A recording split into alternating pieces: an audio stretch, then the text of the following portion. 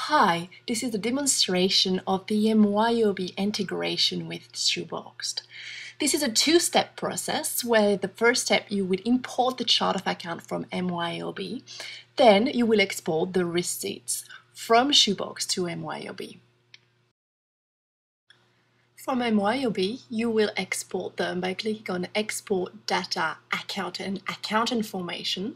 Then you will choose all the default settings, click on Match All and export. That will save a file that it's called account.txt. You'll save that on your desktop. Then go to Shoeboxed. In the Receipts section, click on Manage Categories. The first thing you want to do is to hide the default categories. And indeed, you're going to use the MYOB one, so you don't need this one. So click here and untick the tick box there. Now you want to go to the bottom of this page called Accounting Categories. From there, you will choose the import from MYOB and choose the file we saved just before, accounts.txt. Then simply click on Import and all your chart of account will be imported.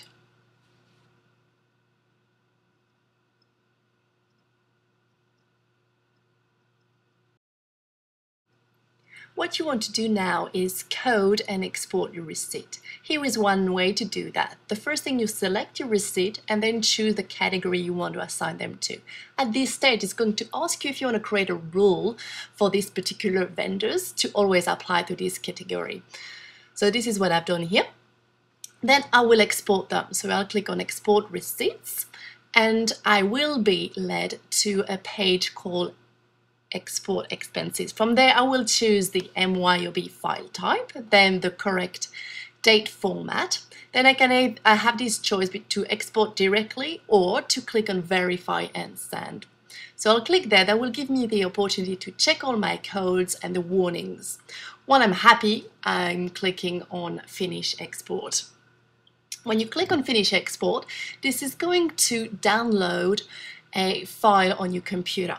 This is actually a zip file that you can see called here textcompany2.zip. This zip file contains 3 files. There is a README file giving you instruction, receipts, and vendor file. So what you want to do, it's very important to extract that zip file wherever you like, let's say to your desktop, for example. The last step happens in MYOB. You're going to import your vendors, import data card and supplier card. You will choose the default settings. Click on Continue, find your vendor.txt file and match the call last name. That's all you need to do. Click on Import. You will get an import status of your suppliers there. The next step would be to import the receipts. So to do that, you'll go into File, Data, Purchasing, Miscellaneous Procedures. You'll choose the default. Then you will find your file, which is called receipts.txt, and open. And at this stage, what you're going to do is match all the fields that you have on the left-hand side: date, call last name, description, amount, tax, association account number, GST code, and GST amount. When you're done, you click on Import.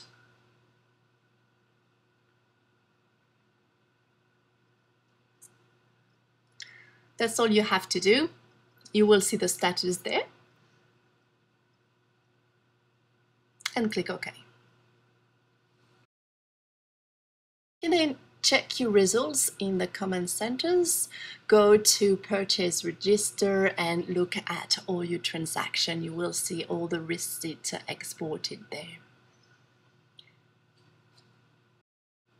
This is the end of the presentation. Thank you very much for your attention.